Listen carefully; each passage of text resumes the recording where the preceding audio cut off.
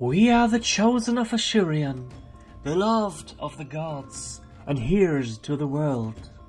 Our armies are the finest in creation, swift where our foes are lumbering, cultured where they are barbaric. Give no thought to failure nor defeat. We are the children of Ulthuan, and we shall prevail.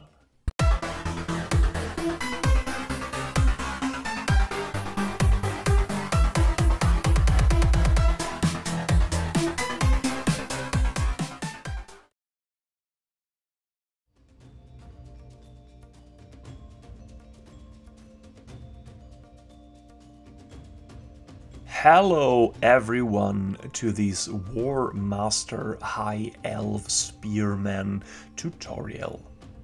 The miniatures are provided by Excellent Miniatures 10mm infantry stripes that I want to show you how to paint in an easy but effective way, with some eye candy like these jewelry or gemstones and maybe something like the wooden texture on the spear shafts. At all time you can leave the tutorial or you can leave the painted steps where they are, that you don't want to go any further, but if you want to follow it to the end you can do these results that are shown here. As you might have recognized, I'm not an English-speaking native person, so I hope you might excuse some mispronunciation or wrong placement of words. I attached this miniature stripe on a painting handle and spray painted it with white spray paint, and start on all the armor bits with a dark metal tone, true metallic metals, Iron Warrior by Citadel, the helmet, the shoulder pads, the back of the chest piece, these dragon scale skirt thingy, and the spear's tip. Just apply the color on all those areas. Next up is Leadbelcher, second color and already an highlight.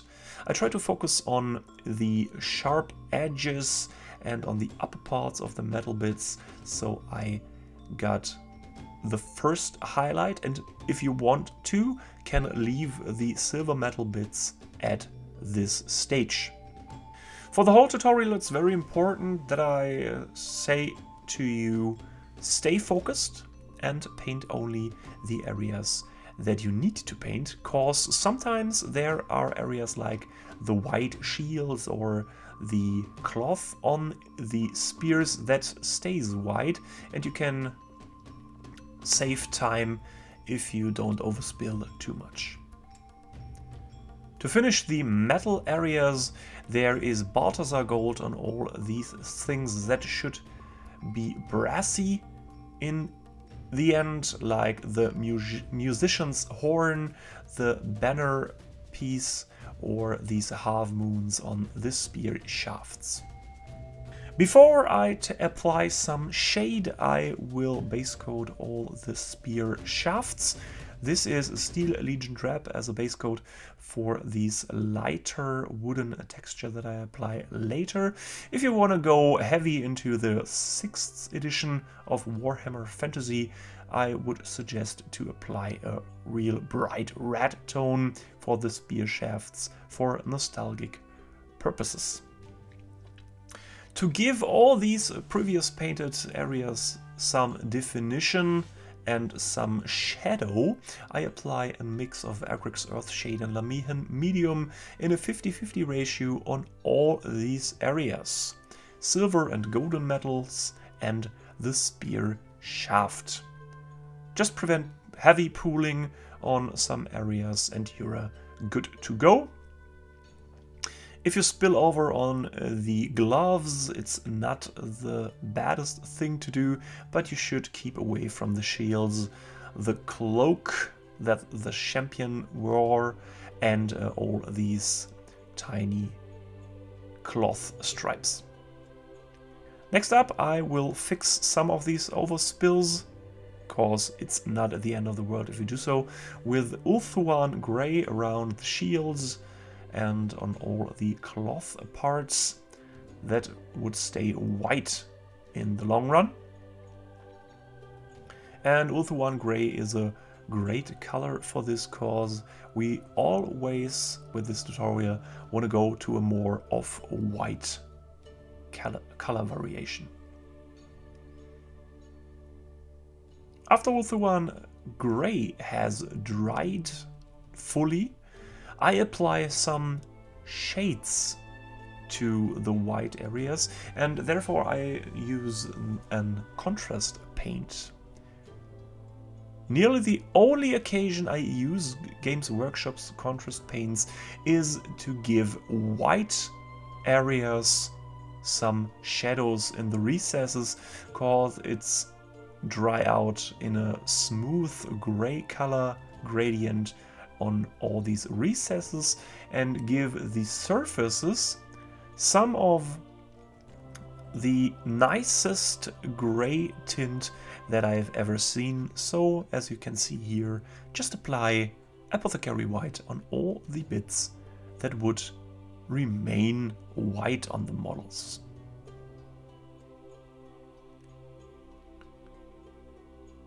The second reason why I use Apothecary White is that I want to avoid these extremely bright white areas, because I think they don't work with this miniature scale very much.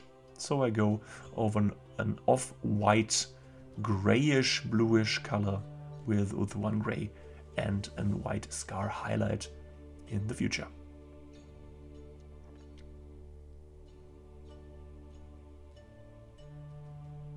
After the shade has dried, I apply the remaining colors. These leather pieces on the male skirts are painted in blue.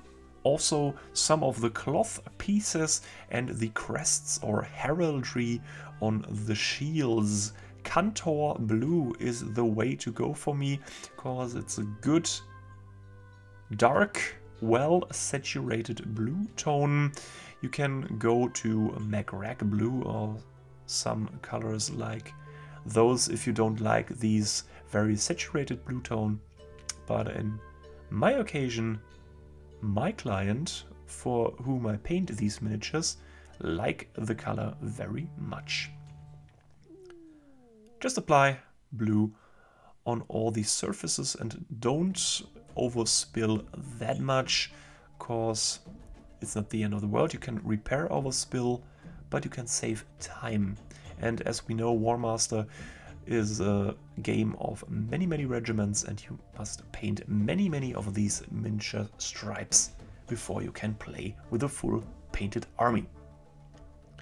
Before I go on to the gloves, I paint the wooden texture with some vertical lines in Rakarth flesh on the spear shafts, as you can see here.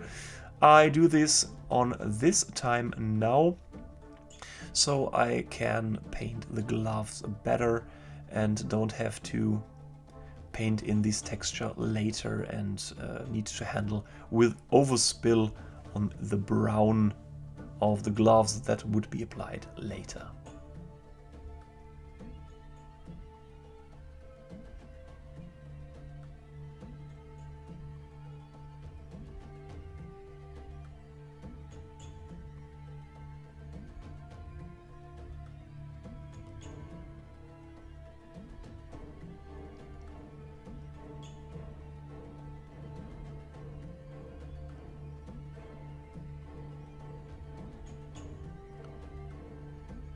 So after all these wooden textures are done, we go to the mentioned gloves. Painted in Dryad bark, a nice dark desaturated brown tone. Reminds me of chocolate, and chocolate is good, so this color is good also. Paint all the gloves. The little pouches that the musician and the champion got on their hips and apply this color to the base to give the whole infantry stripe another feeling, a more complete feeling, and that you can take a better picture of the finished result before your inner eye. The next color to apply is Cadian Fleshtone. This is applied on all the fleshy bits. In this case, it's only the face that's shown through the helmet. Just apply that with simple brush strokes. One controlled brush stroke from the left, one controlled brush stroke from the right. Then you might flip up the miniature or flip it on its side and paint the rest of the fleshy bits on the nose and on the chin. That's shown as you can see here. Before I apply a shade to the fleshy bits, I pick out Red Gemstones to save some time, to save up the drying time of Cadian Fleshtone. So Red on all the gems on the shields, the banner, and the champion's helmet and the musician's waist. Up to Reikland Fleshshade, just splotch it into the face opening of the helmet to give the face some definition. And as always, avoid too much pooling. The next step is our first highlight on the shields. It's Ulthuan Grey, and then apply it from the outer edges to the center and on the upper edge to rework some of these bluish gray color variation and leave some of these shaded parts around the crest. And on the cloth there are some sharper highlights, as you can see here on the shafts cloth, and also the ropes are painted like this. Next up, it's White Scar, some sharp edge highlights with very short lines or only some dots on the edges, and some of these lines are drawn into the shield to give the illusion of some scrapes or scratches, some kind of battle damage. Some light points on all these upper cloth parts and you're good to go to the next color. It's Alaitoc blue for all the blue parts, as you might have guessed already. Some are applied on these crests. There is one kinda symbolic feather left and right, and one of these thick feathers on the downside, and to the wings feathers edges. The cloth on the spear is painted nearly identical to the white cloth, and these leathery parts on the male skirt is just applied a bit of Alaitoc blue, as you might see right now. Next up, it's an edge highlight with Russ Grey, mostly on the shield's crest, but also some highest color points on the spear's cloth.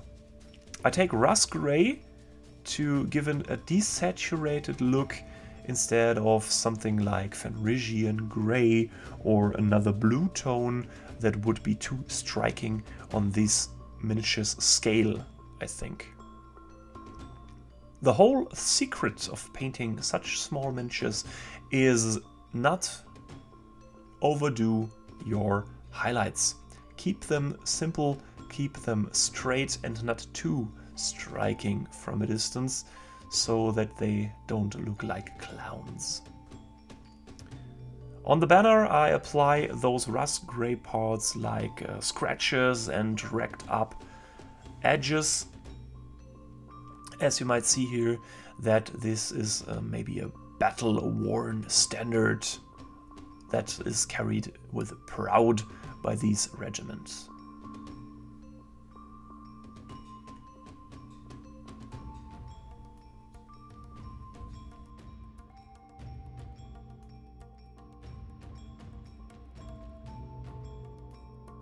Next up, the color of the faces need some more definition.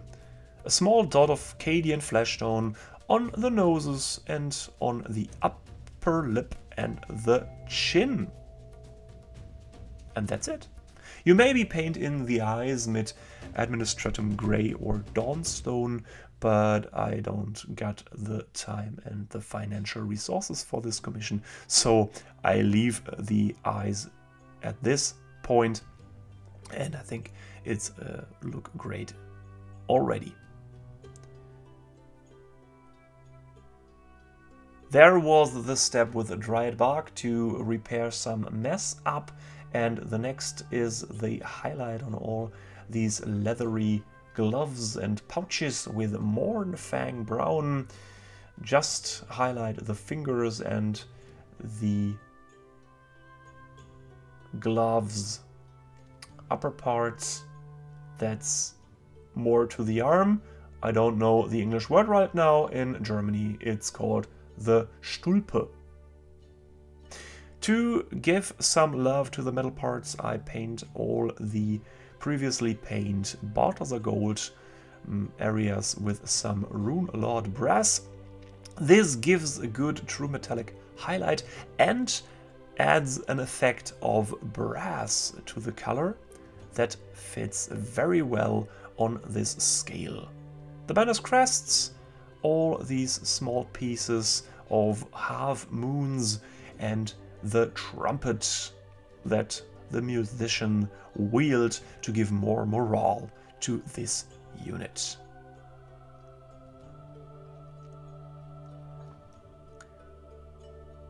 Next up, Runefang steel to give some edge highlighting to the silvery metal parts.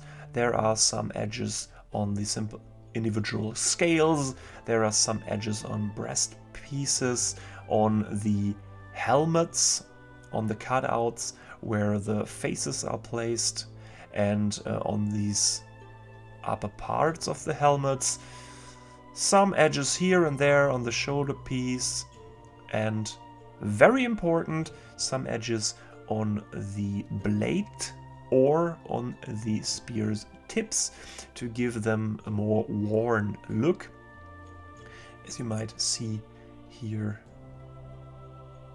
after I paint the helmet center.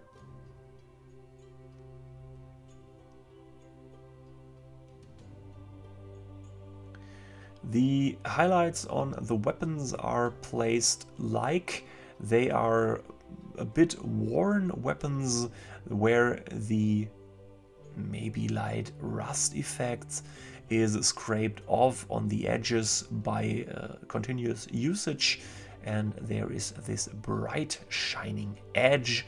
And don't forget the middle section of these blades where there's an edge also.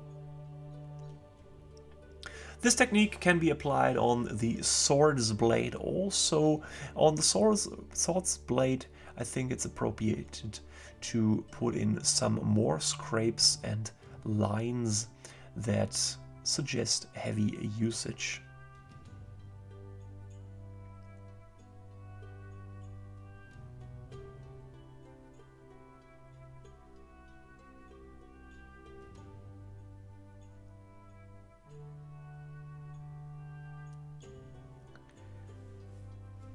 Next up, some love for the gemstones. I rework the red surfaces with corn red again, and then I apply my standard gemstone technique. This one is painted like the following steps. Paint the lower half of the gemstone with Mephiston red. For this purpose I pick the lower right half because I want my reflex color on the upper left. Then apply Wild Rider Red on the lower right third with a round line, like you see here. Give a final reflex on the right low hand with Avalanche Sunset, just this small yellow reflex thingy. And after this, there is the stark light reflex to be applied with Pallid Witch Flesh, just a little point of Pallid Witch Flesh in the left upper corner of each gemstone. The size of the point will variate with the size of the gemstone, as you might have guessed.